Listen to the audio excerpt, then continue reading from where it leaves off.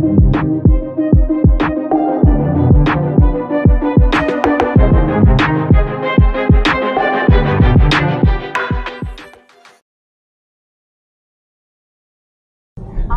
I'm Ashley. I'm a wedding photographer in Melbourne. Woohoo! Yeah, I shoot a lot of weddings. This is my second one this weekend. So back to back. It's always more challenging. But I feel like when you do back to back weddings, it kind of gives you you get more confidence shooting. The more weddings you shoot, the more confidence you get. So the second or third wedding is always a lot more sort of correctly done. No, don't put that. It's alright, I'm gonna cut it. Please do not hit the oil tank. The first one's just a practice. I know where. No, yeah, it's okay. It's okay. It's not everything's going there, but please do not hit the oil tank. I'm really worried, and I know we are driving a Range Rover. Obviously, you should.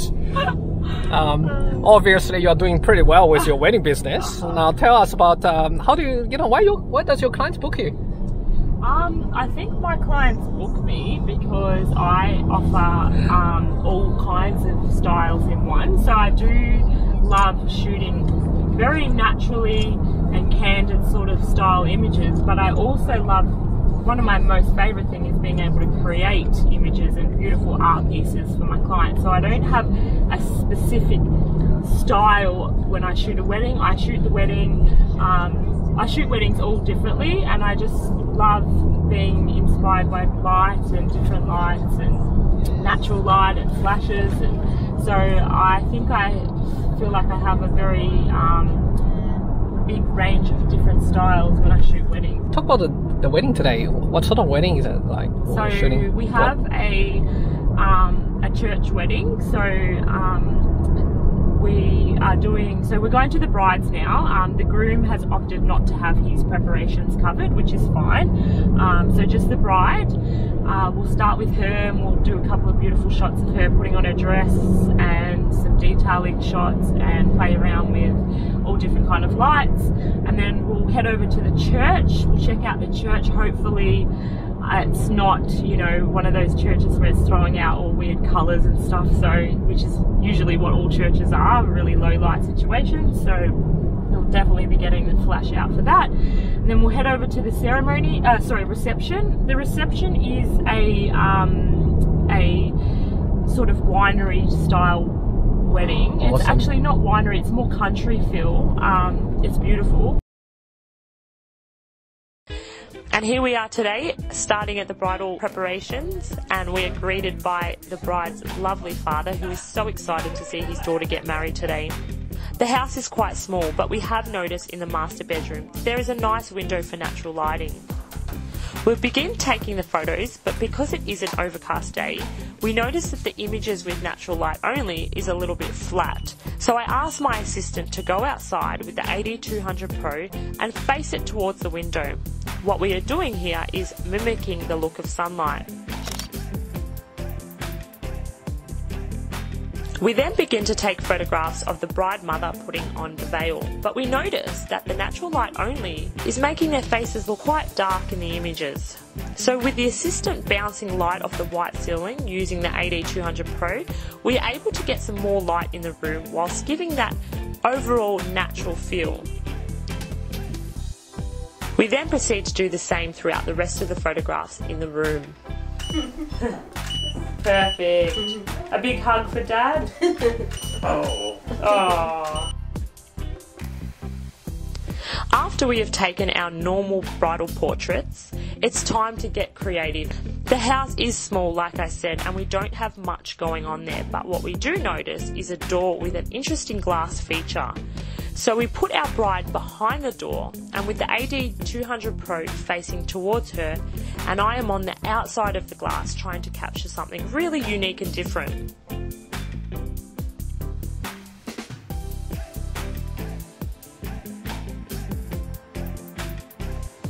After that, we then proceed to the hallway, and we notice that there's a picture hanging on the wall. So the aim here is to capture her reflection. So I set her up at the end of the hallway and face her towards a doorway opening where my assistant is holding the AD200 Pro.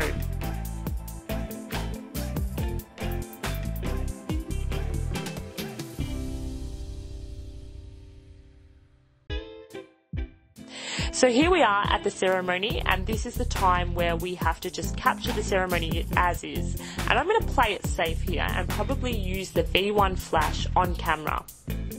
It is very dark in the church, so I am going to have to use flash in this situation. If we were shooting outside, I would probably just use natural light, but because we're inside a church, I want to create a beautiful soft lighting feel. And so what I've done is I've put a soft diffused dome on top of the V1 flash, and I've directed the flash to the ceiling so that I can bounce the light from the ceiling. This helps minimize unnecessary shadows in the image. It also creates a more natural light feel.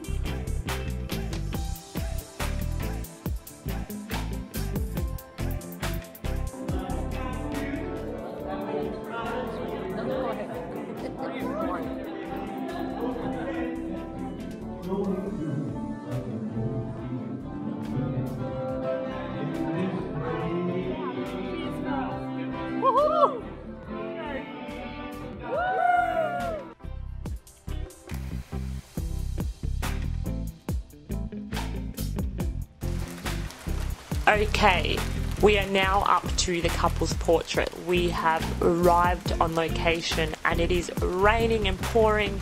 We're going to take a walk around now, and I've noticed that there is a rustic shed, and inside it's looking really cool. However, it is very dark. I've noticed that there is some timber railing on the side of the building, and so what I've done here is I've asked my assistant to go outside. I've set up my couple sitting down on the bench and the AD200 Pro with a warm colour gel as well as a grid. I have asked my assistant to direct the AD200 Pro towards the couple to mimic sunlight. So I want it to look like it's sunset and the light is coming through the side of the building there. Looking at this image, you wouldn't even be able to tell that it has been raining all day.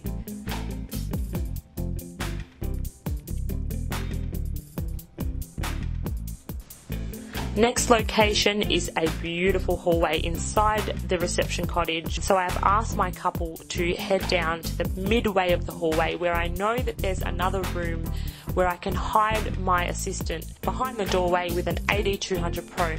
And I've decided that I want to put a grid on the AD200 Pro. This is to minimize the spread of light.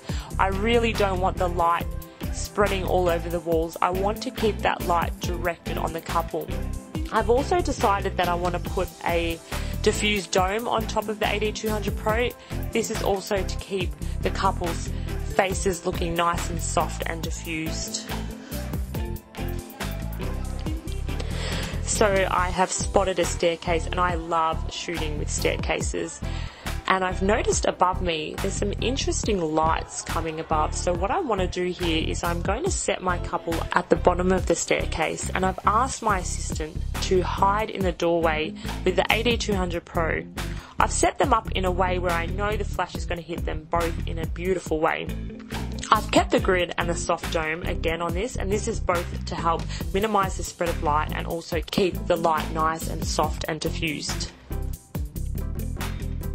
We have very minimal inside shooting options now. We are trying our best to find locations as it's still raining so much outside. And we walked into the bathroom, which is probably not a spot that you would usually look, but we found this beautiful window, and we've decided to set up our couple just near the window. And I've asked my assistant again to head outside with the AD200 Pro. And what we're going to do here is create the look of sunlight outside the window.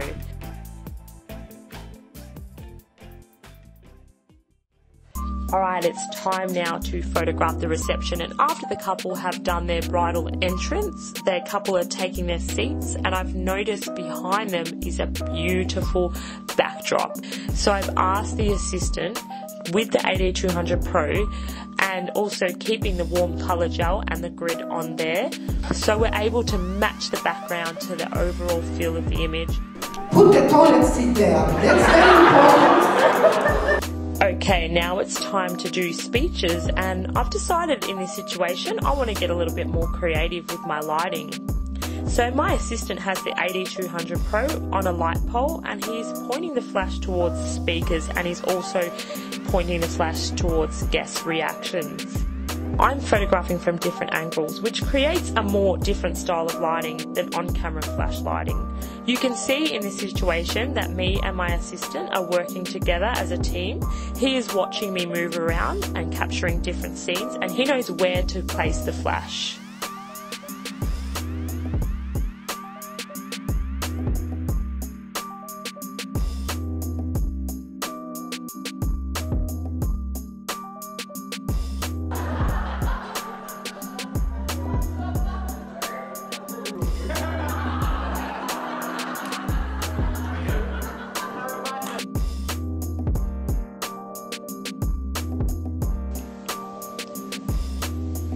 Dance floor party shots. I love capturing dance floor party shots. You can get so many personalities and fun shots in this situation. Again, I love doing backlit shots. My assistant stays behind my bride and her dad with the AD200 Pro, and I am following my bride and her dad to make sure the flash is behind them.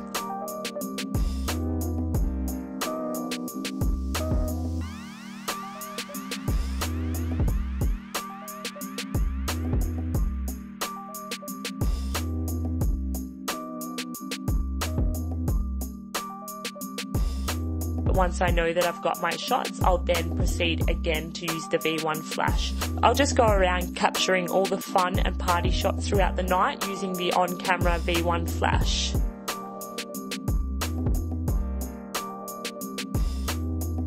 Thank you so much for watching, guys, and I hope you got some awesome and helpful tips using the AD200 Pro and the V1 flash, and I hope that you have learnt something from my tutorial today.